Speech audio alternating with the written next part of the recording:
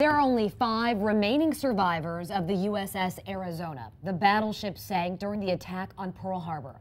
1,100 sailors did not survive. George Condas fought Japanese aircraft during the attack on Pearl Harbor from the nearby USS Tracy. 10 News reporter Bobby Lewis back out on the road in Tampa, where a Veterans Day tribute honored a sailor.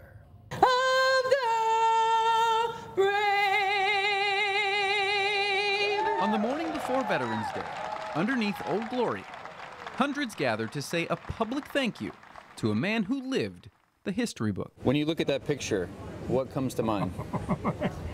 What a good-looking sailor that was. Whatever happened to him? 96 years old and still kicking, George Condas has seen pretty much everything. I can see it right here in front of me right now as they were coming out. Those kind of days you don't forget. George was just 20 years old when the Japanese bombs started falling on Pearl Harbor. I was a third-class gunner's mate. That was my rate at that time. And my battle station was up on the 50 caliber machine gun up in the flying bridge.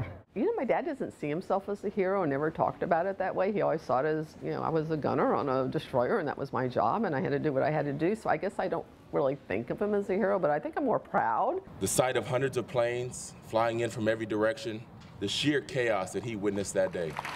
His heroics are worth praising, but Pearl Harbor wasn't his final fight.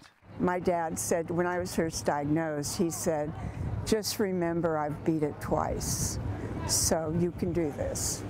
Fortunate to survive 2 bouts of cancer, you know, lung and prostate. And may God bless the United States of America.